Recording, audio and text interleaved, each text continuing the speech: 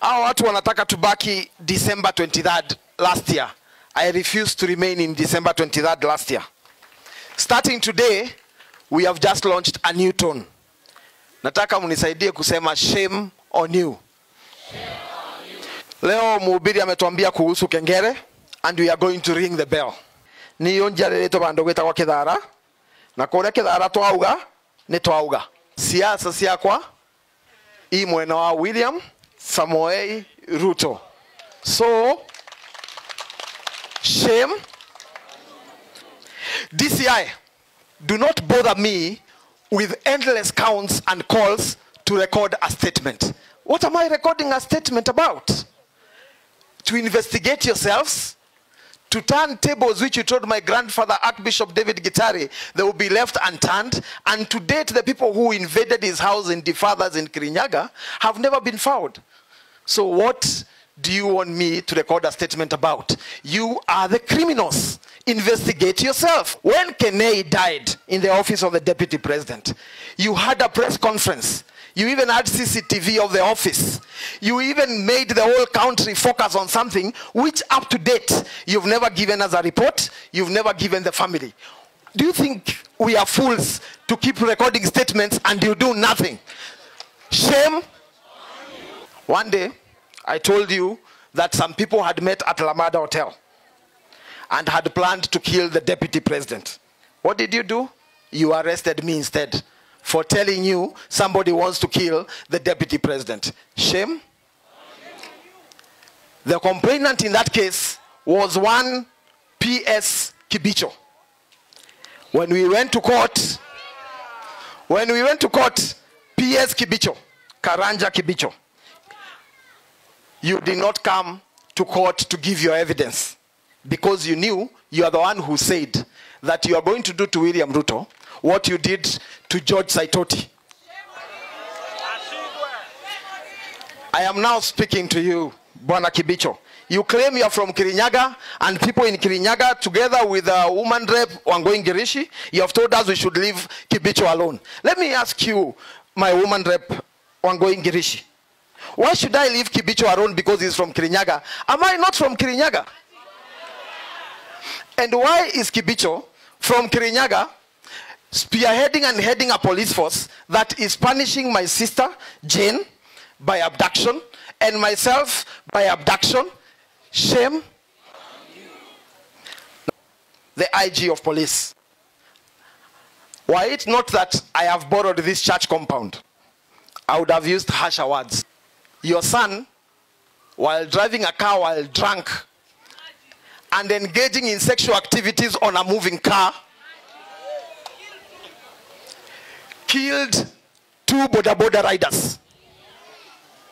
Boda riders who had no mistake, walikuwa tu kazini, wanangoja kubeba watu. And a woman who is still in hospital receiving treatment.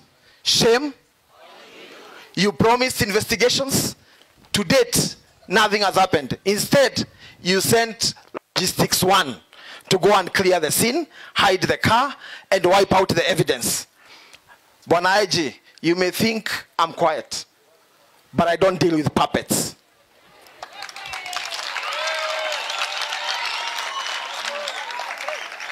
That Logistics 1, you must disband it.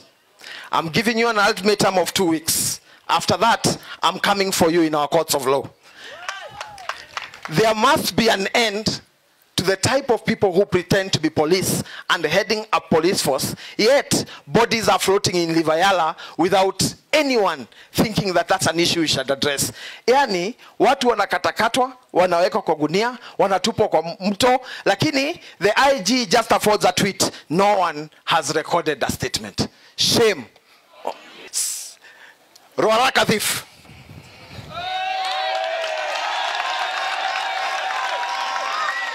Ruaraka land thief. CS Fred Okengo Matiangi. Shame. Matiangi, you stole land that belonged to a primary school. Yani uliiba shamba, ukauzia serikali shamba ya serikali. Then when we call you out, you send some rogue police officers to break our hands, our legs, and to try and disable other parts. I have bad news for you.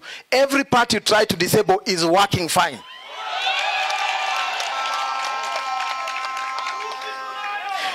Kabisa, the flag is raised.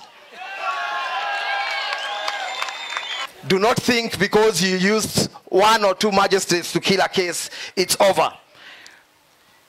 The radical group of youth is filing a private case against you by the end of this month.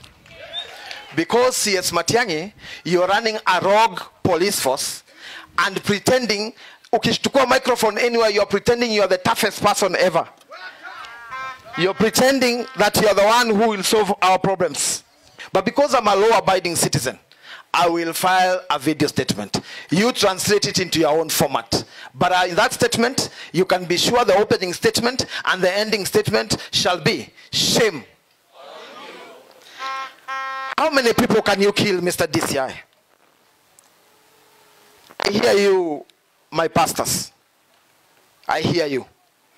That I should not be afraid. In fact, the Bible records that phrase, do not be afraid, 365 times. 1 day, per year. So I shall not be afraid. And from today, I join as a member the great team called Radical. Because there is nothing for us without us. From today, we are moving from digital to radical.